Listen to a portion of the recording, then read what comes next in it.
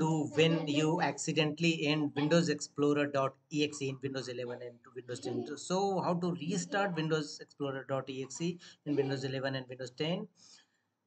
First,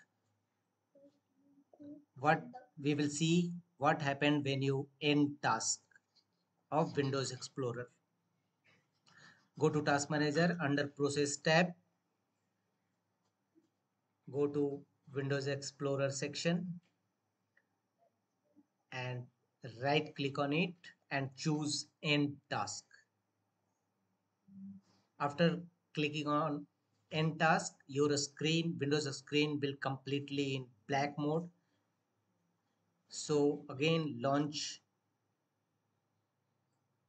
any Windows, your desktop will completely black. So press Ctrl plus Alt plus Delete to launch Task Manager again.